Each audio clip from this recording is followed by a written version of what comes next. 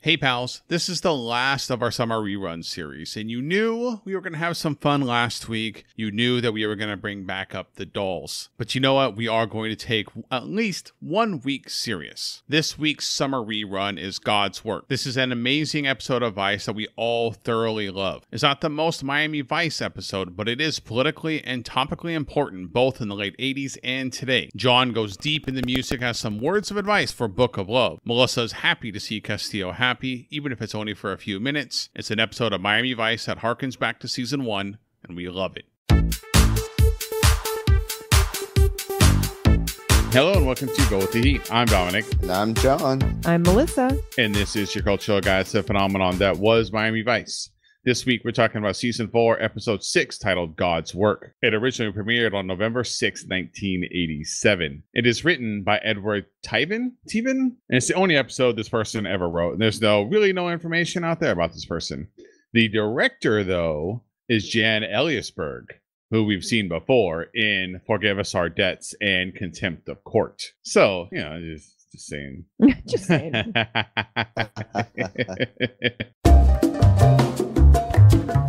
All right, Sean, like I mentioned, people we have never heard from before in music, so this is exciting. We don't have U2, we don't have David Bowie. Get out of here with that. Phil Collins, go to hell. I don't mean it, Phil, I'm sorry. What do you got for this week? Okay, so let's get started with Yin and Yang, The Flower Pot Man by Loving Rockets. So I'm going to be brief with them, only because they will return in the episode later on this season called Love at First Sight. They are an English alternative rock band that's mainly spanned from, they were formed in 85 and they lasted until about 99. The members were David Ash, David J, and Kevin Haskins. And the name of the band actually comes from Love and Rockets, the comic book series by the Hernandez brothers. They are actually made up of a couple different former bands, but they went from kind of a gothic rock to a brighter, more pop-influenced sound. Their first major hit was actually a cover of a Motown classic called Ball of Confusion. Their biggest hit by far is the T-Rex-inspired So Alive, which hit the number 3 on the Hot 100. And I think my favorite thing that they did a project called The Bubble Men Are Coming under the alias The Bubble Men. It sounds like they were hoping that the Bubble Men were going to go further, but then they didn't. Yes. We'll talk more about them, episode 10. But let's move on to Modigliani, Lost in Your Eyes by Book of Love. Which Book of Love? Like, why couldn't you just call it Lost in Your Eyes? See it?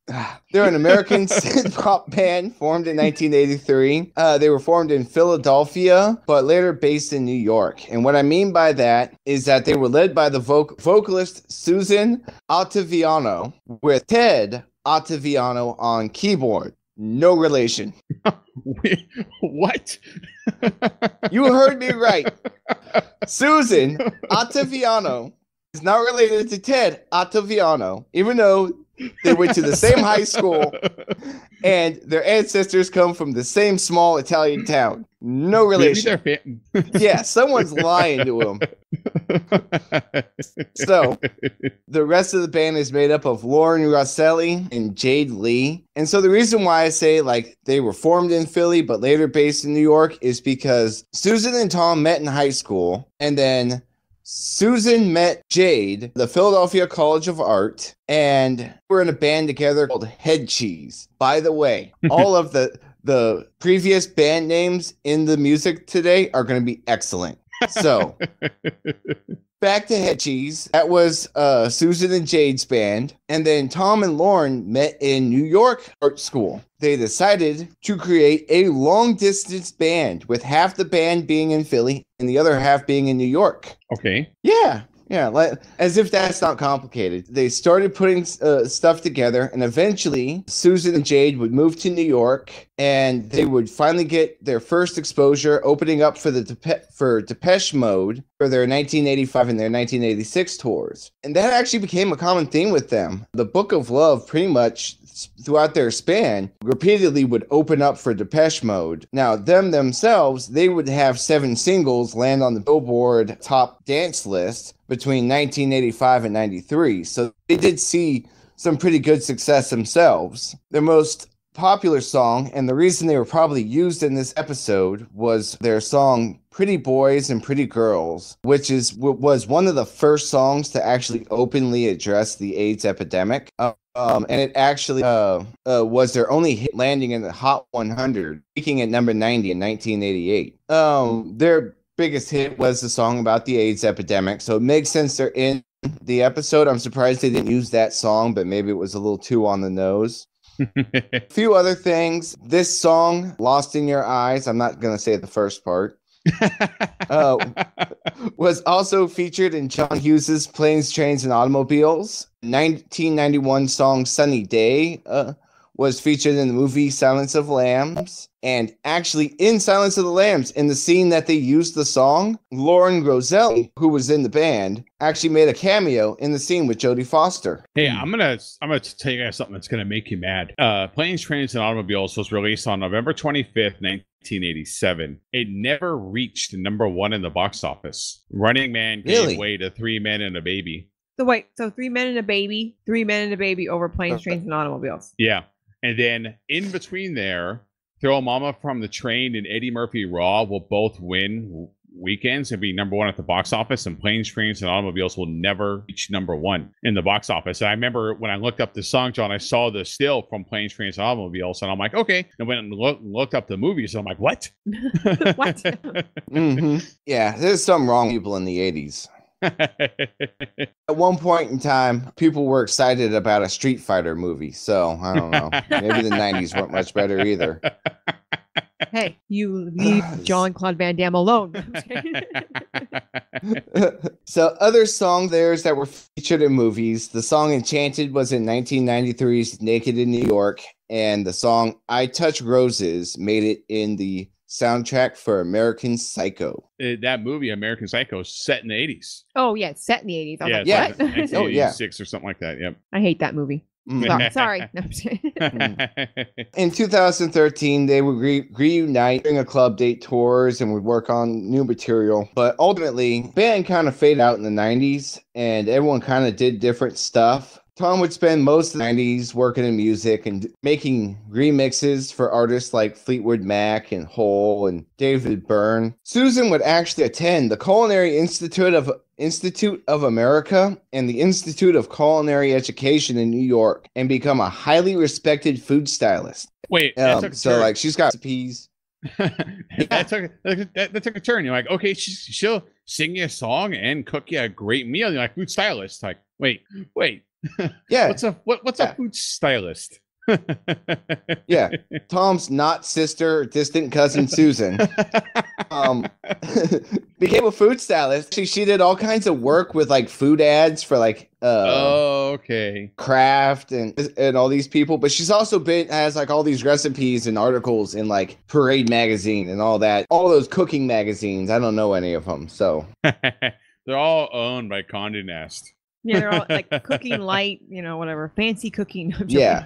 I don't know. Yeah, but actually, she's kind of a big deal. Lauren Roselli, the one who had the guest appearance in Silence of the Lambs, she would actually continue acting. She would get married and take the name Lauren Johnson, and she would be in the movies Philadelphia, Beloved, and The Manchurian Candidate. So, lots of work and with not Denzel. to leave out, yeah. Well, I think we'd all like to work with Denzel. Yes. Yes, we would. And not to leave Jade Lee out, Jade Lee would become a graphic design and artist. So now we get to 9 Million Rainy Days by Jesus and Mary Chain. So they are a Scottish alt-rock band formed in 1983. The band basically revolved around songwriting partners Jim and William Reed, a relation. What is going on? I'm joking. They are actually related. But yeah, basically, Jim and William Reed were the only constants in pretty much a fluid band where, like, they would constantly replace like bassists and drummers throughout. Like even at one point during their touring, that they just decided to replace the drummer with a drum machine for the entire tour. We don't need you this one, Bill. We bought a new drum machine. We'll just use that.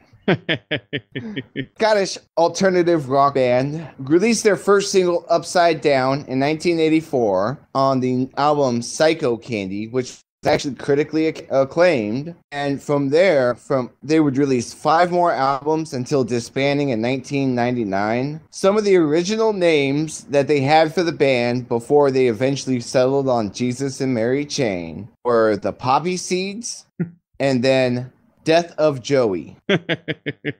I love their beginning. So like when they first started out, they started out playing in front of small audiences, and during early shows, which I love, the author of the biography specifically wrote, typically amphetamine-fueled short gigs lasting about 20 minutes with the band playing with their backs to the audience.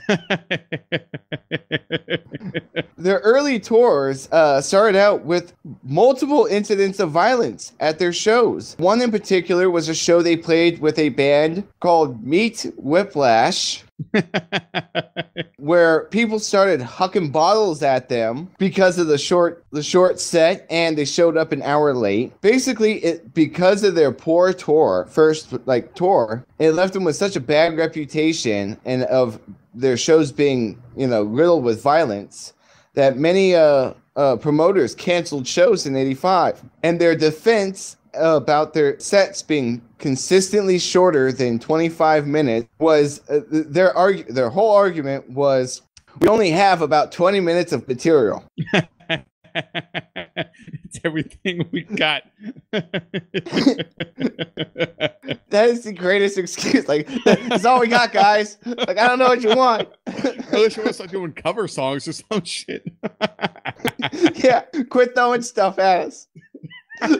They would hit more material, and it would lead to less violent touring. So things would settle down, and and tours would start to grow. And then in '87, their reputation would take another hit while being heckled all show by a group in the audience, Jim Reed would eventually throw his mic stand at him. One guy in the head, cut another one's arm. He spent a night in jail. And the charges were actually dropped after he apologized and donated £500 to the Salvation Army. After years of fluid changes in the band, with the Reed brothers being the only constant, in 1999, things finally came to a head. William would leave the band after falling out with guitarist Ben Laurie on a tour bus before a show. At that same show, Jim would appear very drunk on stage, barely be able to walk or stand, let alone sing. The band would a promoter would refund the audience for their tickets, and they would finish the tour and call it quits. They still let them finish the tour? That's the crazy thing. So after the band was over, William would start a solo career under the name Lazy Came. Jim would found the band Free Heat with Ben Laurie, and neither project would see very much success. So in 2000s, they would reunite, form a few shows, and we would get the traditional box sets and greatest hits. And then they all 20 minutes long. They actually released, yeah, I know, all 20 minutes of it. It's in Vine form. Put some new material together. 2017, they released Damage and Joy, first album since 1998. And then a few of the other things, they have their songs Just Like Honey was featured in the movie Lost in Translation, as well as songs in Adventureland, The Crow, and Pet Sematary 2. And for you, Dominic, they are referenced in the Simpsons episode number 22, season 24, called Dangers of a Train. in which Reverend Lovejoy is reading a book called Jerry and Jesus and Mary Train. Listen, it's not like if you get featured in The Simpsons, you've made it. It's more like The Simpsons is going to mention everything that's ever happened in human history, and The Simpsons, or anything that could happen. Yeah, yeah. And The Simpsons will become your history class. You just watch every episode all the way through, and you'll learn everything that's ever happened in world history and what will happen in the coming 200 years. And with that, I'm fairly certain my music was longer than most of their original sets. Longer than their set. I'm still weirded out that there's two people that have the same last name and went to the same high school that and they know each other. So. What? Yes. Oh, and their ancestors trace back to the same small Italian town. Yeah. Not related at all. Not related. What do you think is the band name though? Head Cheese or Meat Whiplash? Meat Whiplash is pretty good. Well, let's go break down this episode for the last time in our final thoughts. That's going to do it for us this week. We hope you enjoyed this episode of Go With The Heat. I say it every week, but we would love to hear from you. Email us, gowiththeheat@gmail.com, twitter.com/gowiththeheat, facebook.com/gowiththeheat. You can find our website, gowiththeheat.com. If you didn't get it, Go With The Heat. It's Go With The Heat. You can go on that website. You can click on support us. You can find all the ways to support. Step number 1, go to your podcatcher platform of choice and give us a review. I'm going to ask, as always, for the highest review that you can give on that podcaster platform of choice. Some do stars, some do hearts, some do smileys, whatever it is. Just give us the 5 thumbs up or whatever the review status is, but don't write a review. No one reads the reviews. Write about your favorite Esai Morales, either TV show or movie. Just explain what your favorite thing is about Esai Morales. Tell us what you like better, head cheese or meat. While you're on that website, check out the subscribe link. You can find all the ways to subscribe to the show. Recommend it to a friend. Shoot them a link. Maybe they'll watch it on YouTube. Maybe they'll listen to it on TuneIn. I don't know. Some people like to watch it on their TVs. I don't know. I'm not here to judge. It is weird, but I'm not here to judge. That's going to do it for us this week. We hope you enjoyed this episode, and we'll see y'all next time. Bye, pals.